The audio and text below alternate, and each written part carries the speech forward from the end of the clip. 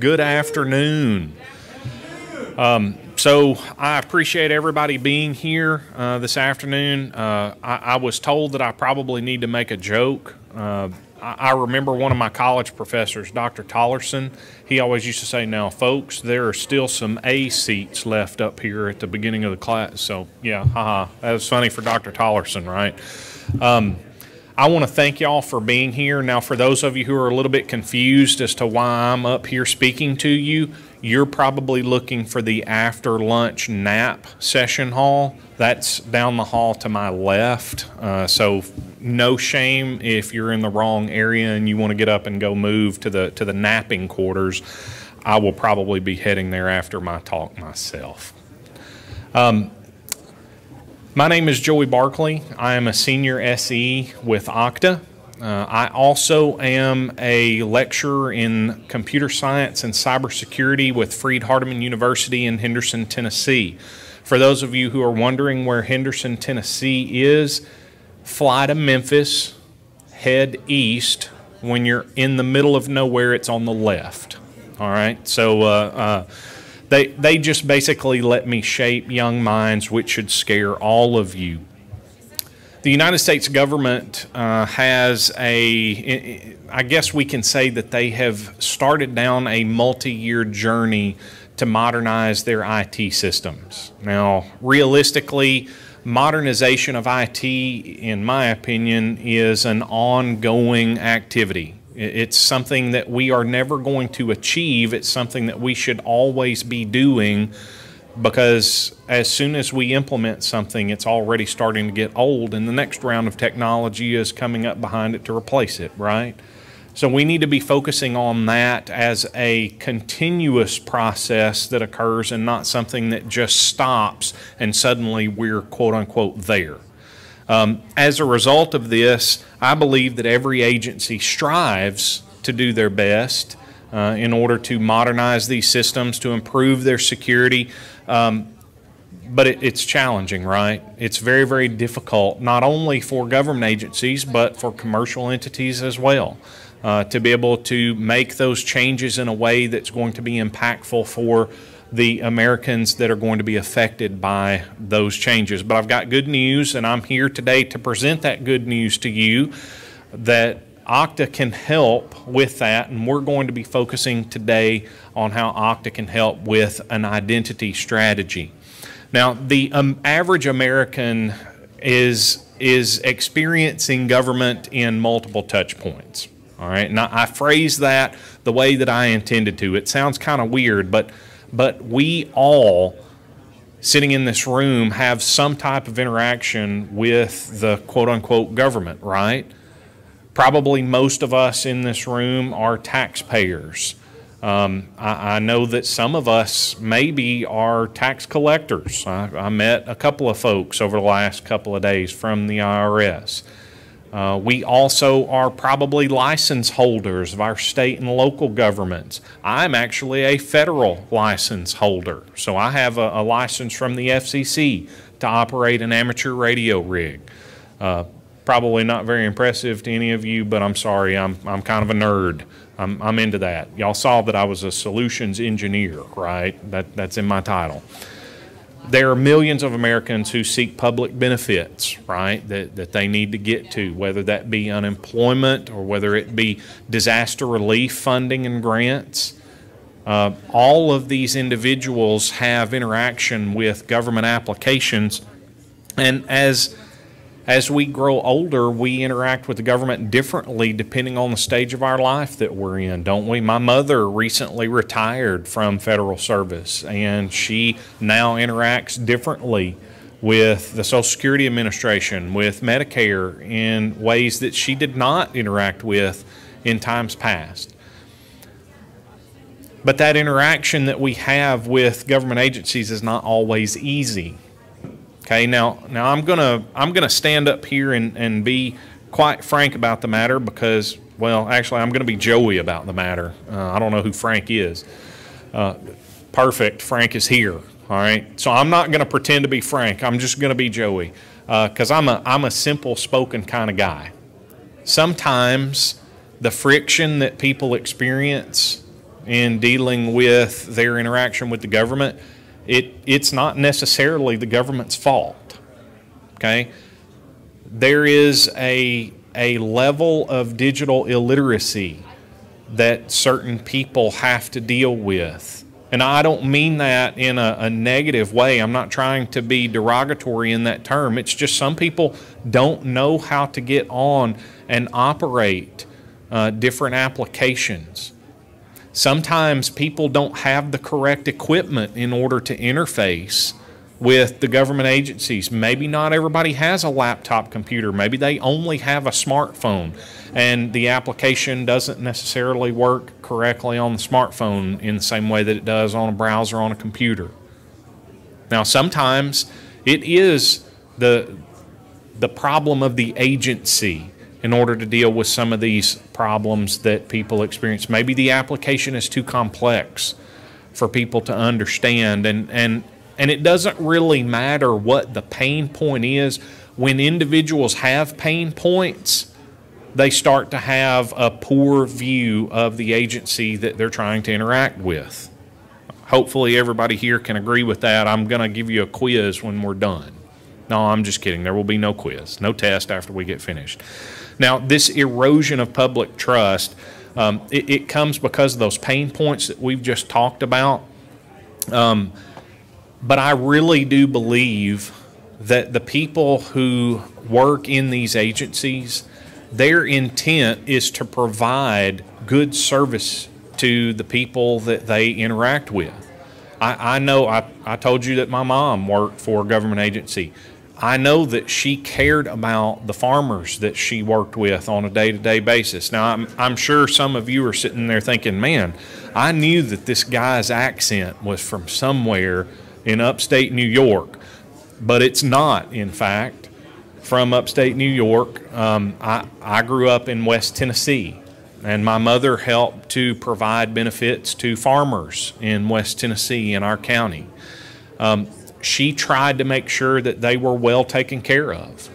And I know that those who serve in other agencies have that same level of dedication to the people that they serve, but it sometimes doesn't matter what they want to do. Sometimes it only matters how it's perceived. Now, Executive Order 14058 acknowledges a connection between trust and government service quality. Okay, it admits that there is a connection there and how much people trust government agencies versus what they receive and the type of service that they receive from those agencies. It also outlines actions that can be used to improve the end user experience.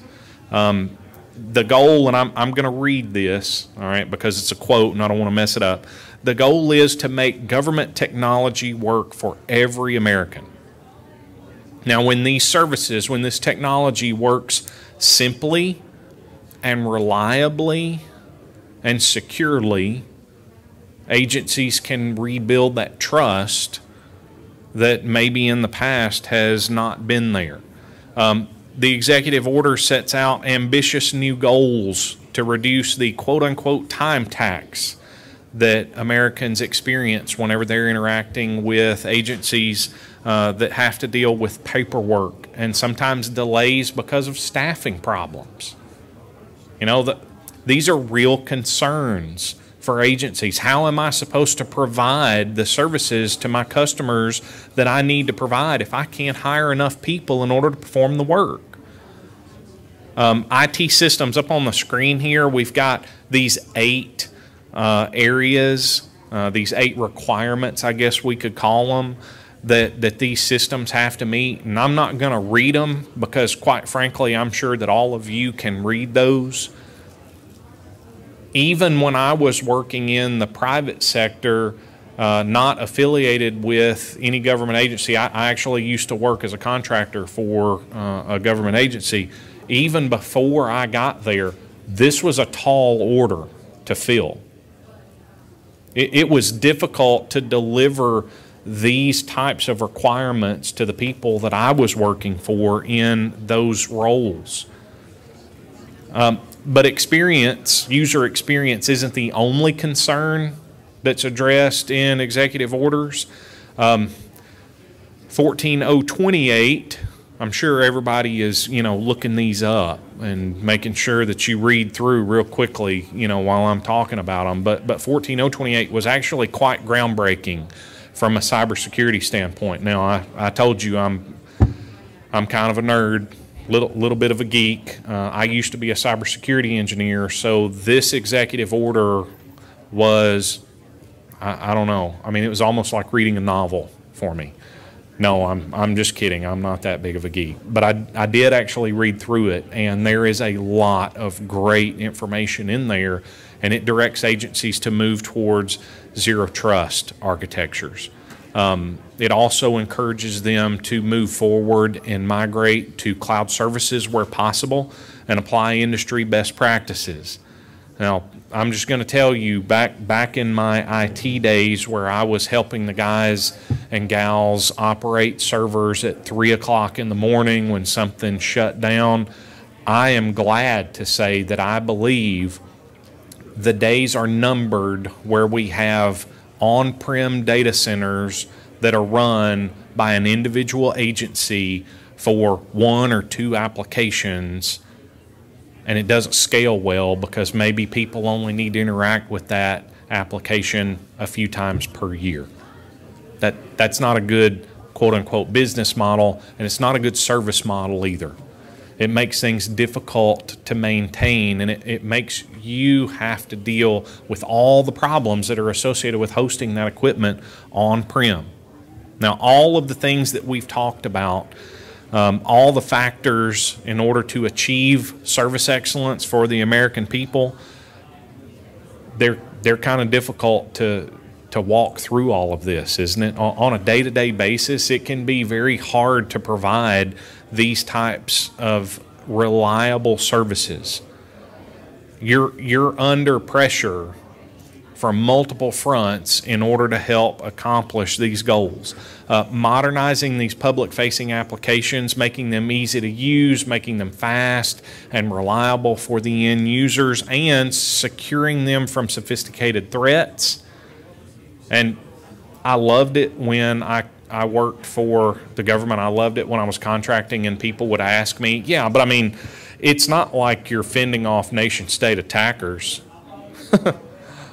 Well, actually, the government is fending off nation-state attackers, right? Literally every single day, multiple times a day in many cases. Again, talking about being short-staffed in very key areas of expertise, all of this mounts up to what sometimes can be a very discouraging obstacle or set of obstacles in order to provide good service. Today I'm going to focus on one area, and that of course is identity, because, well, we're at an identity conference and I work for Okta, so what did you expect me to talk about? All right, I'm going to talk about physical trash removal today. No, of course not. We're talking about identity. So every digital interaction with Americans starts with establishing identity. It connects millions of people to thousands of applications, and quite frankly, I'm gonna ask a question. If you, as an individual, try to log in to an application where you need to get access to the information or file a form or submit some type of data or get some type of data back, and you can't log in, is that a pleasant experience for you? I went to my hotel room yesterday and I used my digital key. Not going to tell you what hotel I'm staying in.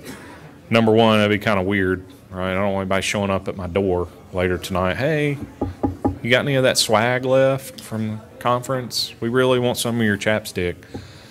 But the other reason is I don't want those people to feel bad. I got into my room just fine.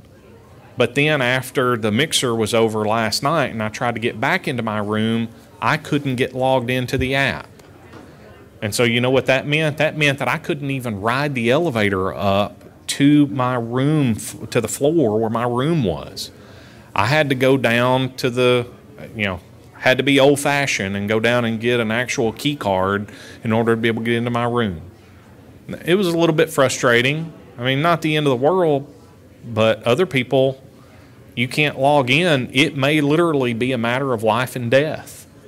And people get very upset when systems go down.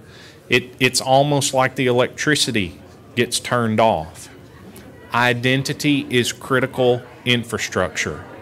It needs to always be up and running. It needs to be stable. It needs to be private. Americans need to know that their information is being guarded properly, and it needs to be secure from those advanced attackers that we talked about just a moment ago. Now, I'm, again, not going to read to you what's already on the screen. I'm a real good talker, you know. Man, I heard this guy from Memphis. He was incredible. OMB memo, yeah, somebody got that. That was funny. OMB memo 1917. This is a quote from that memo. It underscores all the points that we've made. Basically, that identity is critical infrastructure. It's not something that we should take lightly. But to be quite frank, getting identity right is hard. And when I say it's hard, I mean it's really hard. I tried to implement an identity solution at one of the corporations that I worked for before, and there is so much that you have to take into account. You have to think about human-centered design. You have to think about how to secure it. You need to make sure that everything that you're considering is a holistic solution. And any Mary Shelley fans in here? Any Frankenstein fans? Yeah, we don't want to make an identity Franken app, right? You don't want to take a piece from here and a piece from here and a piece from here and a piece from here, and then they all don't really fit together right. You want your identity solution to be cohesive. You want it to be something that incorporates all of the things that you need it to incorporate, but in a way that's going to make sense to your end users and in a way that's going to be stable and reliable and secure. It needs to just be there when it's needed.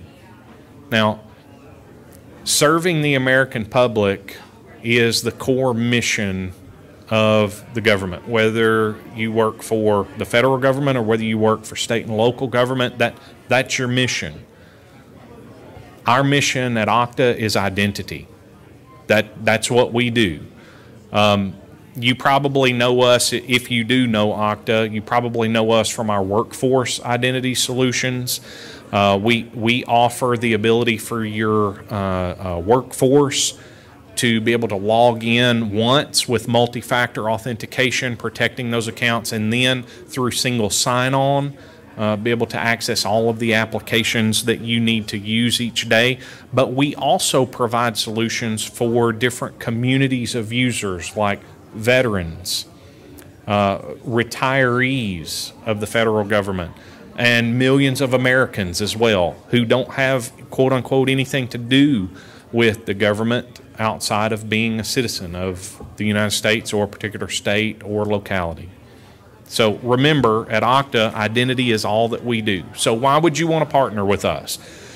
I've got a bunch of our services listed up here. I'm not going to talk about all of them because I'm 20 minutes in and you all look like you're fixing to head on out to that sleep room that I was talking about earlier. I was just kidding, by the way. There is no sleep room. We're all in this together at this point. So just hang tight. We're almost done. Universal Directory, that's our way for you to take all of your identities from various places and put them under one roof and have one location where you can access them and make use of those identities. You can do transforms on the data and do whatever is necessary in order to achieve the goal that you're set out to do. Our multi-factor authentication, adaptive MFA is what we call it within Okta. It gives you the ability to use phishing-resistant authenticators like FIDO2, WebAuthn, PIV, those strong factors that can be used, but it also allows you to use less secure but more widely available authenticators like push authentication, SMS, tokens, that sort of thing. But we have a very powerful policy framework on the back end that lets you give what I like to say is not just a binary decision, an allow access or deny access. You can actually allow access if certain conditions are met. And if certain conditions are not met, maybe you need to ask for another authenticator. Okay. Single sign-on we talked about, user management, that's a big one. Okay, and life cycle management, I kind of combine those two. With life cycle management, Okta makes it so that you don't have these stale accounts hanging around for years after somebody has left an organization or after somebody has decided that they no longer need to be a part of the service that's being offered. Access Gateway gives you the ability to integrate in even with your public-facing applications that are still hosted on-prem. And then API access management, that allows you to protect very sophisticated in-house applications. And then we've also got 7,500 application integrations with our OIN, the Okta Integration Network. But this is what I really want to focus on, okay? Our ability to help you implement Zero Trust. Now, we were joking around earlier, if you come by our booth, which is actually just on the other side of this curtain, so it's not far, I can get you a bag of Zero Trust before you leave today, and you can sprinkle it all over your organization. No, I'm a cybersecurity engineer, y'all. That's not how Zero Trust works, right? Zero Trust is a way of re-architecting your network access, your application access, and even though it's really, really tiny, and I can't read it from here, maybe you can, but that first pillar, it's identity. And quite frankly, anybody that tells you that one of the pillars is more important than the other pillars, or one of the pillars, well, you don't need to worry about that, they're wrong. You need to focus on all of the pillars, and Okta helps you nail down that identity pillar, and that pillar feeds and supports all of the other pillars, and those other pillars feed and support the identity pillar as well. Okta is unique in that we are universal. We are vendor neutral. We don't force you to use a particular technology or application. We want you to be able to use the application that's right for you. We're complete. We offer a solution for every identity use case, and that includes orchestration and automation. We're easy to use not only for the end users, but also for the administrators who take care of the Okta system, and we're reliable. Okay, this is really the thing that I want to focus in on right now. We offer a 99.99% uptime SLA, and we have beat that every year for, I believe, the past 5 years, maybe more. I got tired of looking after I got to the numbers on the 5th year, so I just quit looking. That's with zero planned maintenance downtime. Just to be clear on that. Our SLA does not include downtime for patching. Once again, identity is critical infrastructure, and we treat it like that every day.